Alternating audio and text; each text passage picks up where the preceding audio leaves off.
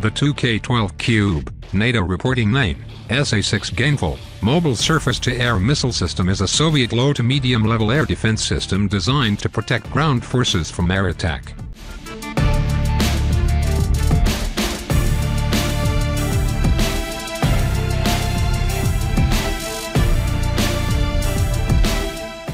Each 2k12 battery consists of a number of similar track vehicles, one of which carries the 1S91, 25 kW GH-band radar with a range of 75 km, equipped with a continuous wave illuminator, in addition to an optical sight. The battery usually also includes 4 triple missile transporter erector launchers, and 4 trucks, each carrying 3 spare missiles in a crane.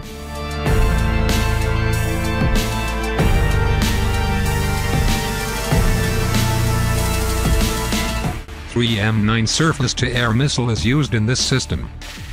The fairly large missiles have an effective range of 4 to 24 kilometers and an effective altitude of 50 to 14,000 meters. The missile weighs 599 kilograms and the warhead weighs 56 kilograms.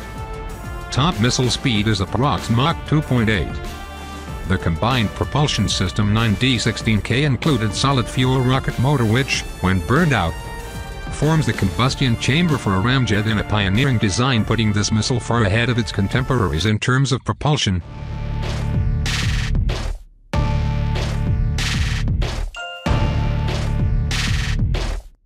The 2k12 Kub SAM system uses 1S91 radar for navigation and targeting. CERN 1S91 vehicle included 2 radar station, a target acquisition and distribution radar 1S11 and a continuous wave illuminator.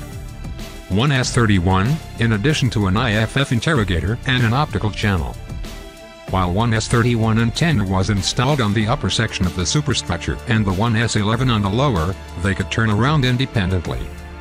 To make the height of the vehicle lower, the central cylinder was able to hide inside the prime mover.